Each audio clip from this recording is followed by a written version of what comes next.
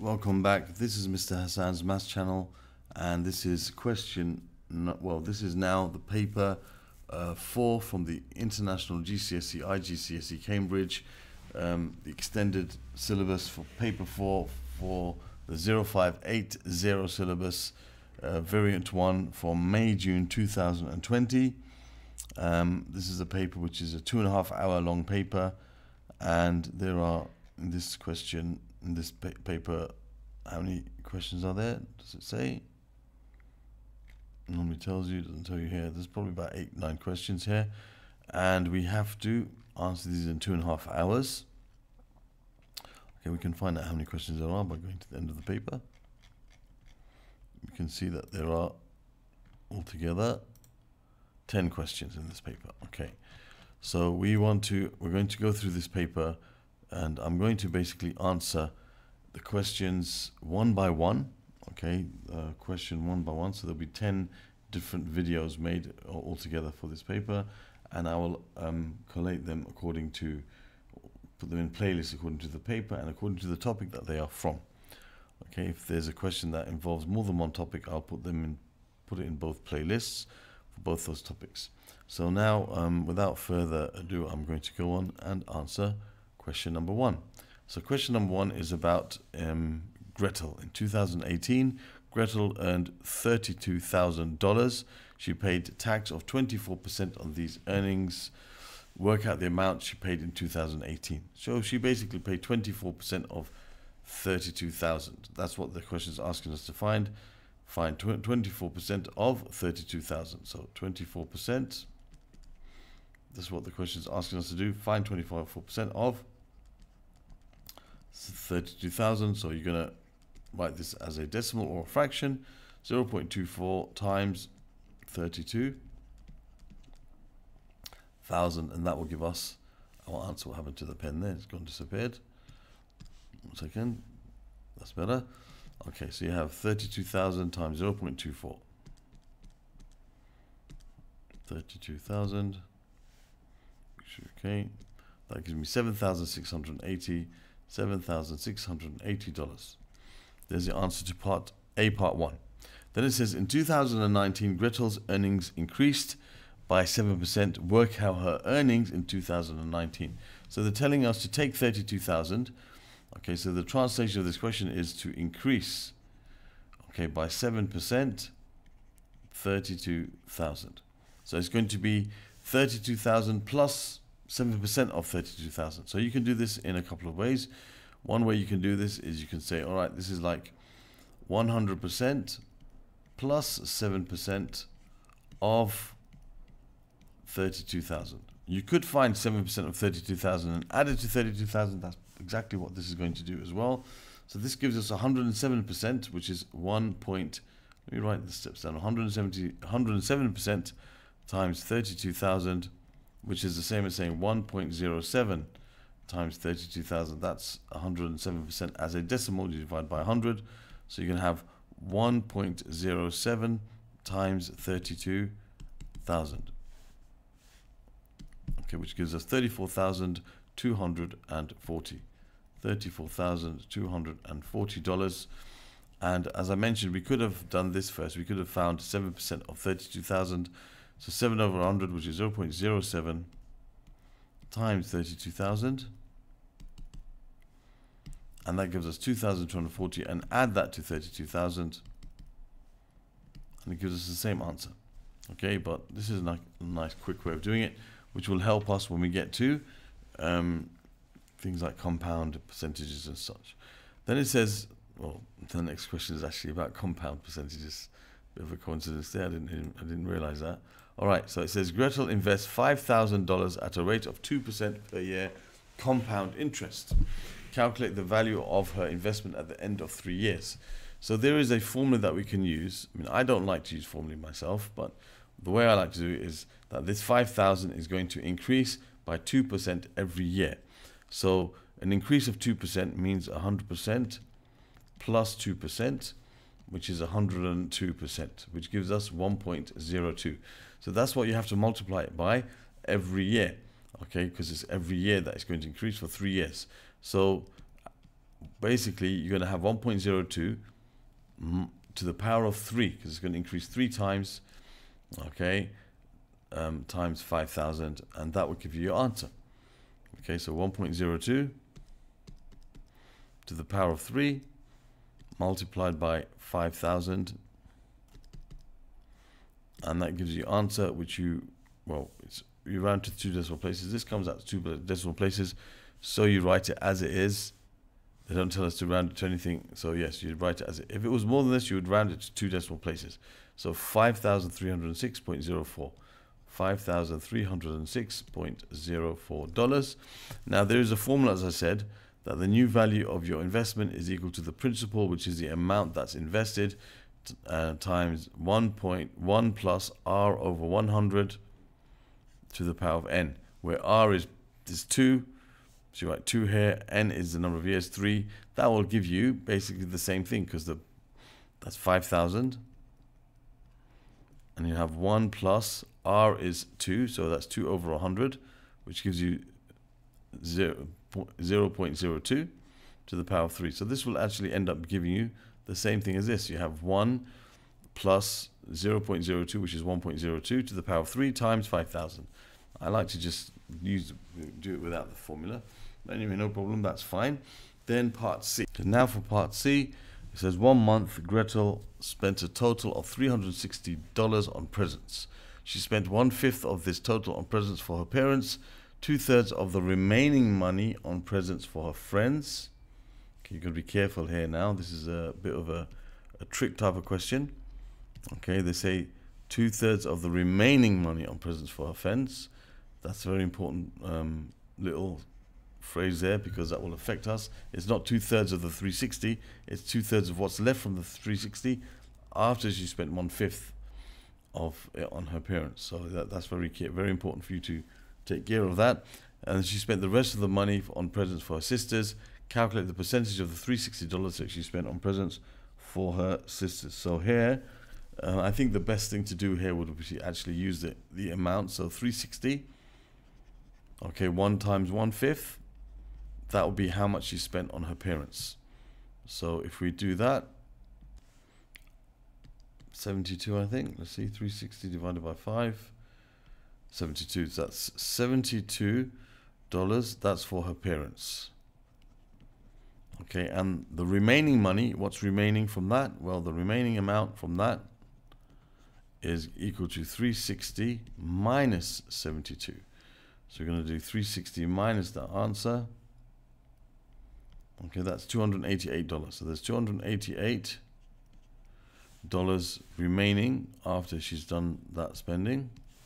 So $288 is remaining, and she spent 2/3 of the remaining money on friends. So 2/3 times 288. Okay, so you have 288 times 2 over 3, which gives you $192. So $192 on her friends. Okay, so that means calculate the percentage of the 360. The rest is spent on her sisters. So she spent 72 plus 192. That's how much she spent so far. That's what she spent on her parents, and that's what she spent on her friends. And now we've got to work out what she spends on her sisters. So 192 plus 72. Whoops. 192 plus, let me do that again now. 192 plus 72. That gives us 264. Okay, so therefore the amount that she spent for the sisters is going to be the rest, which is 360 minus 264, which is going to be 96, I think. 360 minus the answer,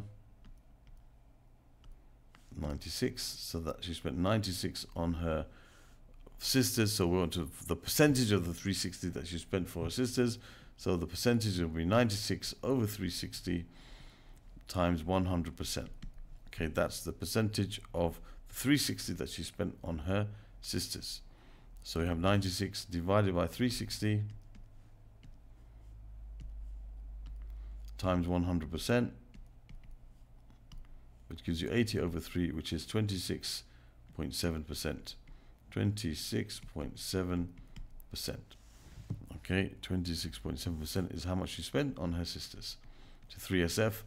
And there's question number 1 answered. I think that was all there is to question number. No, there's not. There's part D as well. Okay, now we're going to go to part D of question number 1. It says Arjun earned $36,515 in 2019. This was an increase of 9% on his earnings on 2018. Work out his earnings in 2018. Here you have to be really careful. This is the type of question which many students make mistakes on.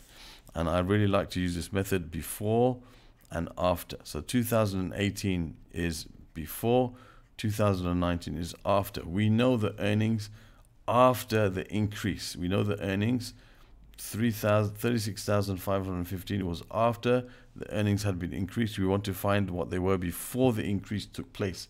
So it's not asking us to increase this, it's asking us to find out what this was before this increase of 9%. So what we always do here is we call the before part 100%, and the after part we call it what's after the increase of 9% means it's going to be 100% plus 9%, which is 109%. Okay, when you increase this value by 9%, you had to multiply it by 109%, 1.09, and it gave you this value. So we're kind of doing the reverse now. We're finding the amount that it was before it was increased. So we can just use a simple type of cross multiplication, multiply 36,515, multiply it by 100, divided by 109, and we'll get our answer. It's kind of like doing this, kind of like saying, okay, there was an amount, we don't know what it was increased by 9%, so it was 109%, so 1.09 times that original amount, and that gave us our new value, which we know 36,515. So x is 36,515 divided by 1.09, which will be the same thing as we get here. Okay, so we have 36,515 times 100 multiplied by 100 and divided by 109, which is the same as doing what we said over there, dividing it by 1.09.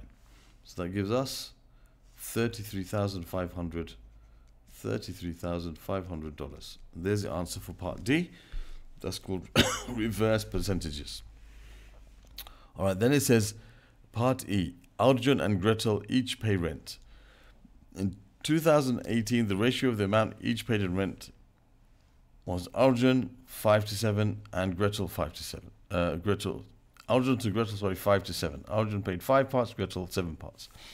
In 2019, the ratio of the amount each paid in rent was Arjun 9 to Gretel 13. Arjun paid the same amount of rent in both 2018 and 2019. Gretel paid 290 more rent in 2019 than she did in 2018. Work out the amount Arjun paid in rent in 2019. Okay, so here what we have is Arjun to Gretel is 5:7. So we can say in 2018 we have A to G. We have basically, let's say Arjun paid X. In 2018 the amount he paid was X, and let's say Gretel paid Y. That the actual amounts. We don't know what the amounts are, but we know that the ratio is 5:7. So that's the ratio in 2018. And in 2019, let me put this over here.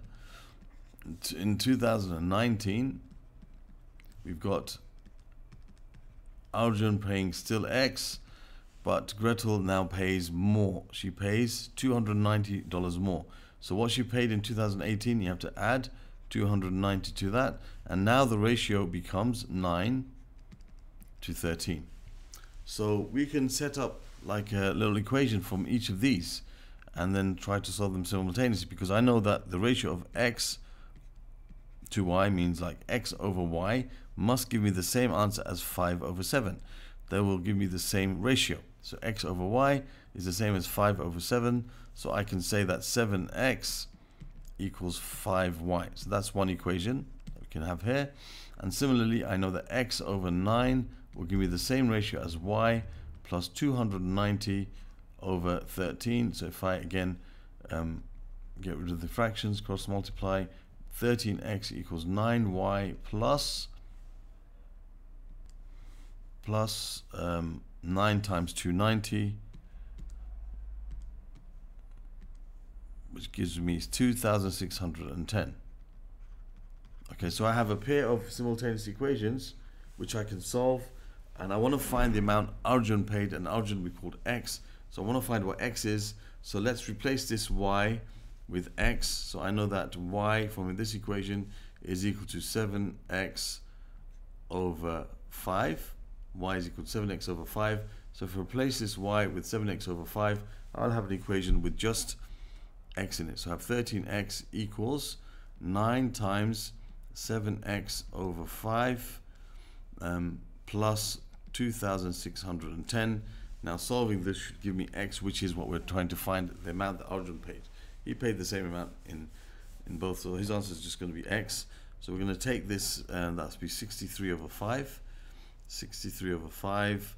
All right, so you have 13x equals 63 over 5x plus 2,610.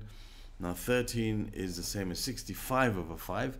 So you have 65 over 5x minus 63 over 5x equals 2,610. That gives me 2 over 5x equals 2,610. Therefore x is equal to 5 times 2,610 divided by 2. It's cross multiplication. So I'm going to take that answer, multiply it by 5 and divide it by 2 and that gives me $6,525. $6,525, and there's the answer to this last part of the question. Right, so you've got to set up like these ratios for the two different amounts, 2 different years, 2018 and 19, and then solve them simultaneously to get what we're looking for, which was x, which we called x, which is what Arjun paid. Okay, so there's a nice worded problem there to finish off question 1. Yep, that's the end of question number 1.